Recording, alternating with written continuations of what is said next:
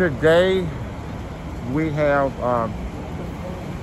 2 years worth of litigation that we now move in Shingle Mountain. We are taking the shingles from here, taking to Macomb landfill.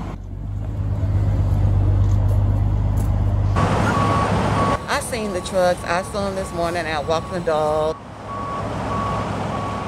So it's exciting day, but as I tell everybody, I just can't be overexcited until it's all gone. Depends on the weather.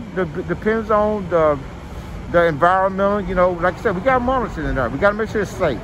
So hopefully, we said 90 days. It might be earlier, it might be later, but we're looking at 90 days time frame. So there's a lot of work, and I understand even if they have to go back there and ask for more money, because you guys don't know, even though it's here, it still go all the way back behind my neighbors. First off, it got to be cleaned up, and make sure to clean up, make sure we got an environmental situation. That's why we got environmental people here to make sure the site is clean. And hoping that they will purchase the property over here and then give the kids somewhere to go.